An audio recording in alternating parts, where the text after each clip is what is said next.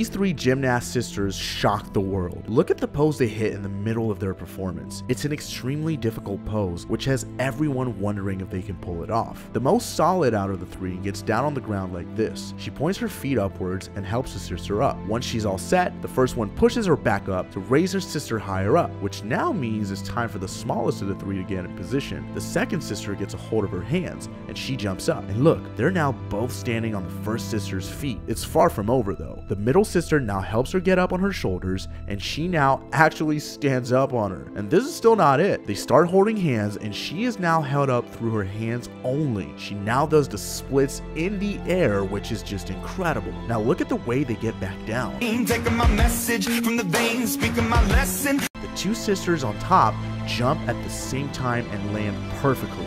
Beautiful.